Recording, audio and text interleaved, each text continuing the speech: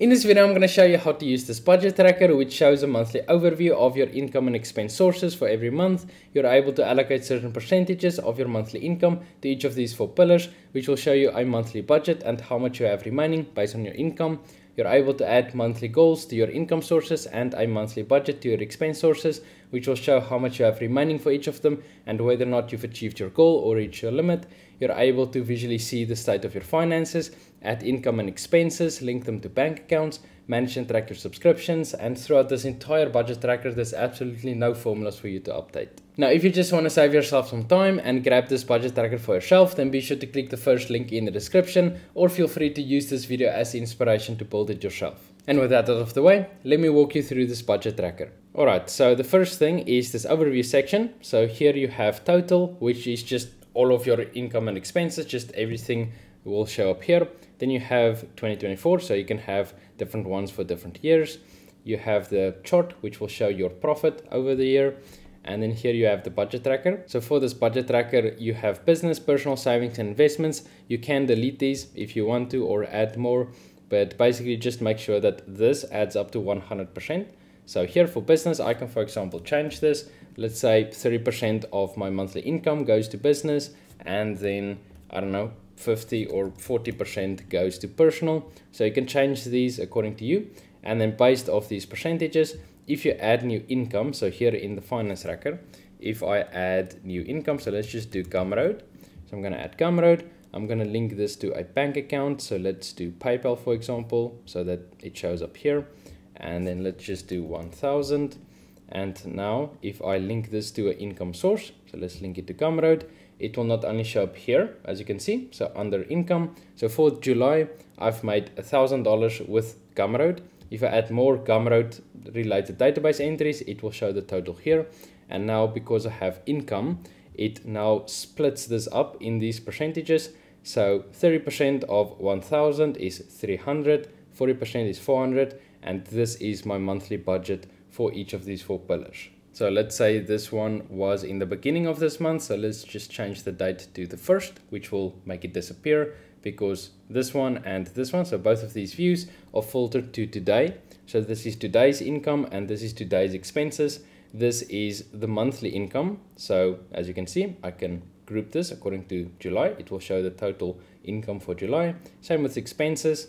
I can add expenses, and then the monthly one will show both of them, and this will show the profit. And then this is bank transfers, which we'll get to. So if I, for example, go here and let's say we have a YouTube income, and this is linked to, let's say, the business account, and let's say this is $500, and link this to income sources. So I'm going to link this to the YouTube one. Then here it will show YouTube under the monthly overview, and now we've added more. So as you can see, it automatically updates everything according to the percentage, according to the budget. You see your monthly budget, current month, which is expenses, and then how much you have remaining. So now if I go ahead and add a expense, so on this view, if I go ahead and add an expense, so let's say this is software, or let's actually do it like Notion. Let's say I paid my Notion subscription today, then this was linked to the debit one, and let's say this was like $10 or whatever. Link this to expense source, so this would be software. It will now show here on the monthly overview. So this month, in the month of July, I've spent $10 on software, and as you can see here under business, current month is now $10, and that is subtracted from this total monthly budget. And if I click on this view, then you'll see the total monthly income is $1,500. YouTube and Gumroad, you'll be able to see the total, the dates, the source, and also the bank accounts. The expenses, you can see all of them here, so the total is $10, and then the monthly profit is $1,490, and this shows all of the income and expenses. And now the reason that this is $10 under business and not the other ones is because under my expense sources, so as you can see here, I got software, crypto, food, etc. And here you can link them to one of those 4 pillars. So software is linked to business. So if I add more database entries, so let's just do, I don't know, let's do Adobe or something, and link this to a bank account. Let's do it like that. Let's make this one like, let's do $60, and then link this to software. then it will show up here. So as you can see, total software is now 70, like it shows there. And then here everything is subtracted. And if I go ahead and add another one, so let's say this is food. So let's link this to debit, and let's say food was 50 bucks, and link this to the food one. Then now it will show up under the personal. So as you can see here, it shows up on the personal section because the food expense source is linked to personal. And for both the expenses and income, so I can go to income. Here you can set a goal. So for example, for Gumroad, my goal is $3,000. I still have 2,000 remaining because I've only made one. And then here for YouTube, you can see the monthly goal is $500 and I've made $500. So it shows goal achieved. So if this is a little bit more, so 501, it will show $1. And then if it's less, let's do it like that, then it will just show goal achieved and it will show the progress here. So let's just change this back. So you can add your monthly goals for your income sources, and the same with monthly budgets. So for example, for food, my monthly budget is, let's say, 125 bucks. I still have $75 remaining. I'm 40% on my way to my budget. And yeah, this is linked to the personal expense pillar. And then same for living expenses. As you can see here, monthly budget 1,000, remaining 1,000. If I go ahead and let's say, for example, rent or whatever, and let's just go ahead and link this to a bank account. Let's make this 500 bucks, link this to living expenses.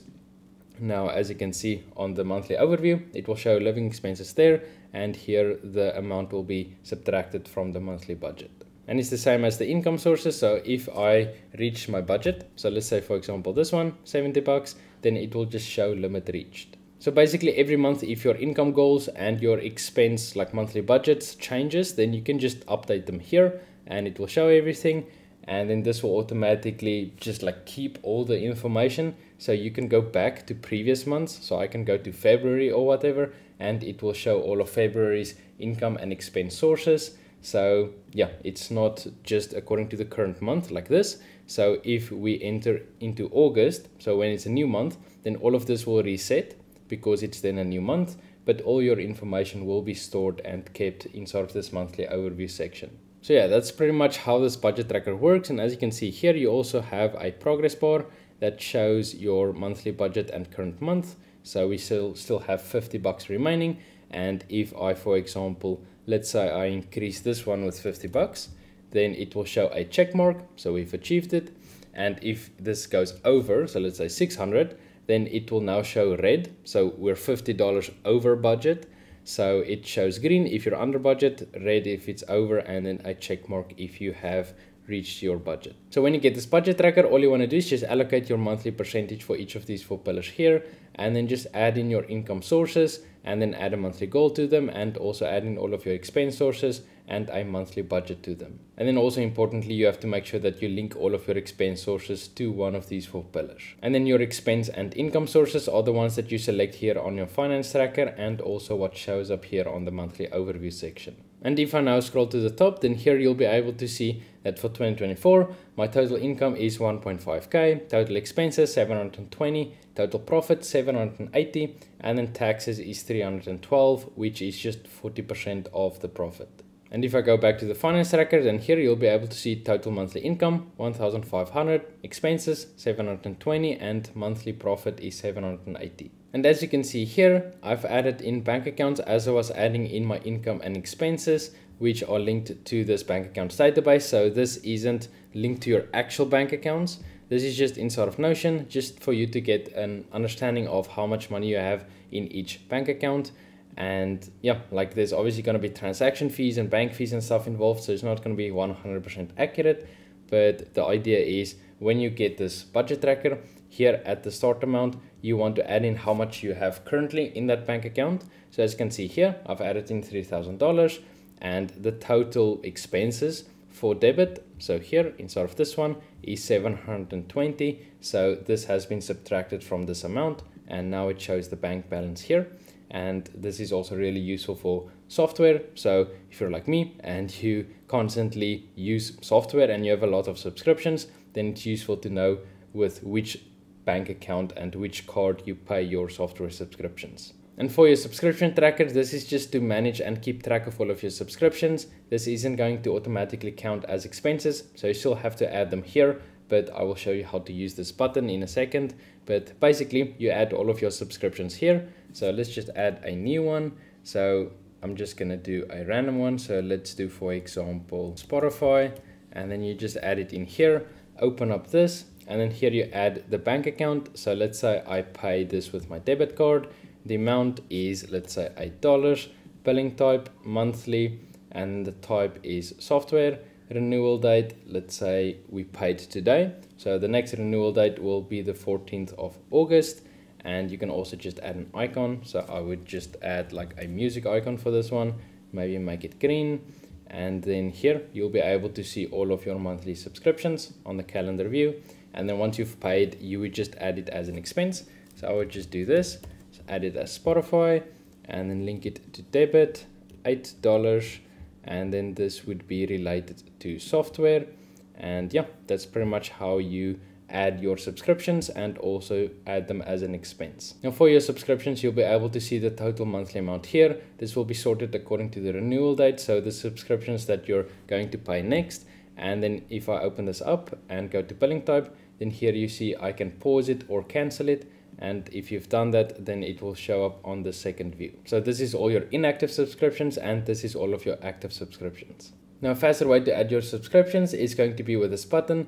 So if I edit this button, then you can see that I've already added my 3 subscriptions here. So if I want to add Spotify, for example, I would just click on these 3 dots, click duplicate below, and then I would just rename this. So this would be Spotify. I would change the expense amount, so this would be $8, and the bank account would be my debit card, and then I can click on done. Or actually, you also have to add in the date. So every month when you click on this button, you just have to update the renewal date. So you don't have to update everything else. You just go to pick on a date, and then click on the 14th, for example, and then you just update that every month. And now if I click on this button, click on continue, it will automatically add all of these subscriptions to my finance tracker. And if I go to the monthly overview, you'll see that we've now spent $116 on software, and we've definitely reached our limit of $70. Now the other button I want to show is going to be bank transfers. So this is if you're moving money from, for example, your business account to your debit card, and you want to just like make that show up in Notion as well, then you have to use this button. Otherwise it's going to count as an expense. So in this button, just edit this button, and then here you basically just select, okay, from my debit card, it's going to be $1,000 that I then transfer to my savings account, for example, which is also $1,000. And then this one is going to be tagged as income, this one as an expense. So you just edit this button, and then you just change, like swap out your bank accounts, and then just add in the amount.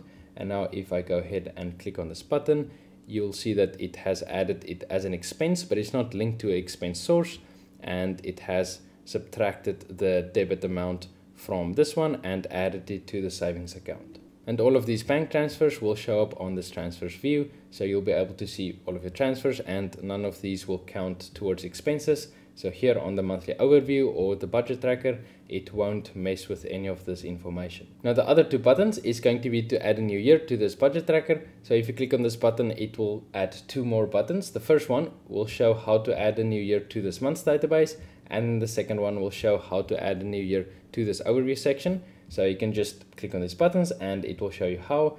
And then this last one is to bulk edit information. So let's say, for example, I want to swap out my debit card relation with my business one. So I want to change these. I would just edit this button, and then here for the filters, I would filter this to where the bank accounts is the debit card. So it contains debit card. And then the thing I would change is going to be the bank accounts relation, and I want to replace it with the business card. And now if I click on done and click on this button, you'll be able to see that all of these database entries has been swapped out, and it's no longer related to the debit card but to the business account. So if you want to bulk edit database entries, it's just way faster to do it through this button than to do it the manual way or to do it through this table view bulk edit option. And yeah, that's pretty much it for this budget tracker. When you get this dashboard for yourself through the first link in the description, you'll be greeted with the onboarding checklist and a walkthrough showing you exactly how everything works and how to set it up for yourself. And if you're upgrading from one of my previous finance trackers and you want to import your database entries over to this one, then I also have a video inside showing you exactly how to do that. So be sure to grab this budget tracker for yourself. Thank you for watching, and I'll see you in the next one.